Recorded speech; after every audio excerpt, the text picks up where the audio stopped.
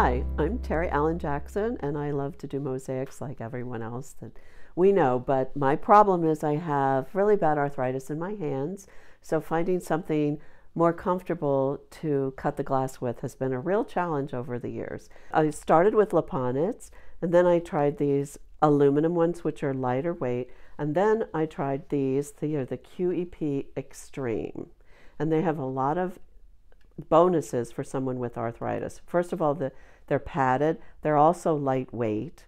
They also have a reduced ability to contain your gripping. So if it's on the maximum, you can see that you're opening and shutting your hand a lot, and over a long period of time, that's a lot for me.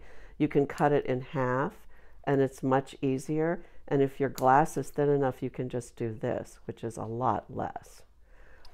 The other thing that I really like about them is you can go back and forth so easily without taking the pins out and all that stuff. And if you have something really wide, it really can expand pretty far out. The numbers on the wheel allow you to make your wheel tighter and keep track of it.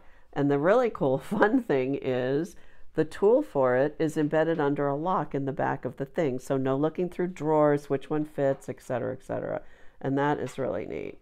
Okay, so I will just show you how easy it is for me to cut some of these things. I have Cinca unglazed porcelain, smalty of different widths, glass, and some pottery. And let me just demonstrate. So to cut the Cinca, it cuts very easily.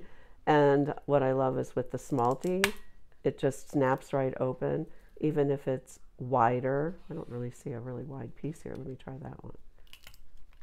Oh, let me unhook this, and then this will fit in here, and I can cut the other one, which I'm not even using both hands, which is impressive for me.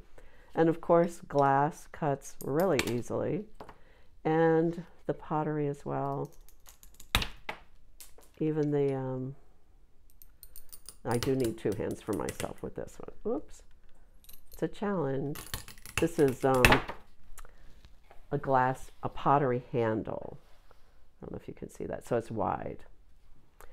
So where do you find these? That's a good question, because I searched for them on the internet, and it said that the QEP Extreme was available at Home Depot and other stores like that. So I drove to several, and they didn't have it. They did not have the Extreme, and the other ones I wasn't interested in. So where can you find them again? I was lucky to get them at Whitson Mosaic, which is out of Wisconsin, but they shipped them, and I had them in less than a week. So I was really thrilled with that. Life's a mosaic. You pick the pieces. I forgot we were saying it together. Okay.